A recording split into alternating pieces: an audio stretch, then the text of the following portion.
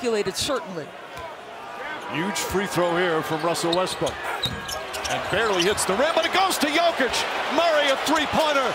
Bang! 1-point game with 10 seconds to go. Irving gets away from Brown. And a foul on Westbrook with 7 seconds remaining. And even if Irving hits the 2 free throws, Denver has 7 seconds to get it up the floor. They're really just manhandled Derek Lively to get his hands on that basketball. And Jokic is absolutely incensed. Wow, he is screaming at Scott Twardoski, who gave him a wide berth, Mike. And you like that, because you don't want to let that have any impact on who wins this game. Though Irving, huge free throws. He's 2 for 2 tonight. He's a great free throw shooter. And it makes it a 2-point game.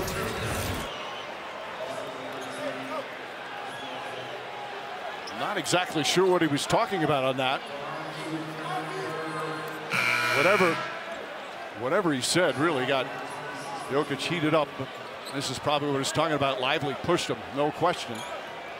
All right, so now Irving, an 89% career free throw shooter. If he hits this